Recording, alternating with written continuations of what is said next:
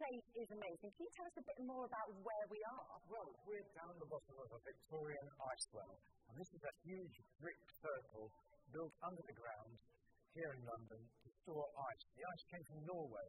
It was farmed from the mountain lakes of Norway, where the water is pretty clear and it's very cold, so the ice freezes naturally in winter. And it was brought across the North Sea in sailing ships into the London docks and then by canal boat to this building here and stored under the ground for people to use for food preservation and other things in the 19th century. This is over 150 years old, this ice well. Wow, it's amazing. What a journey the ice would make as well. All the way from Norway to here in the southeast of England. And how did the ice not melt on its journey? Well, you can think of this by thinking about taking two small pieces of ice out of your freezer at home. Take one big piece of ice and one little piece of ice.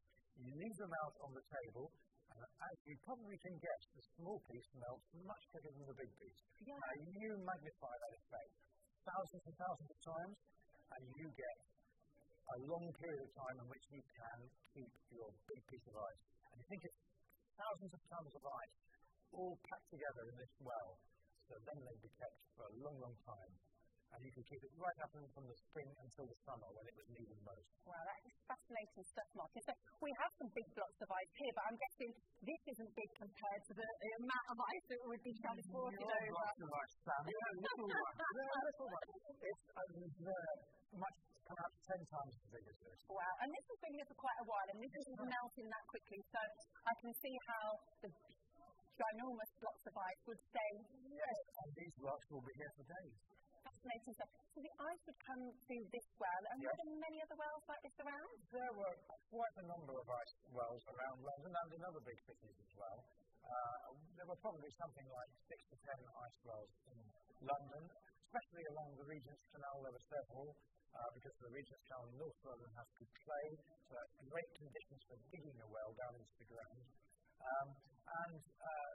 Most of them, though, have been covered up or built over by modern buildings.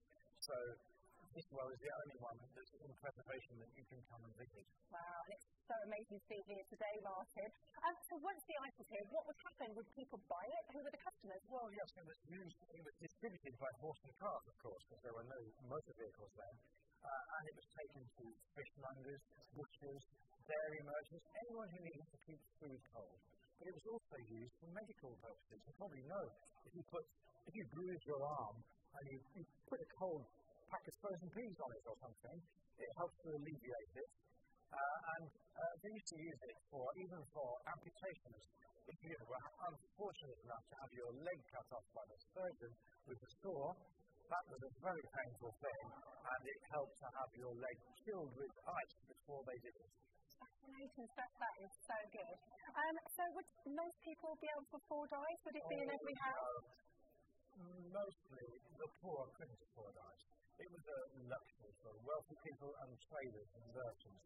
So if you were a middle-class house, plenty of money, or a reasonable amount of money, you could have an ice box and have that ice box topped up every day by the ice delivery man.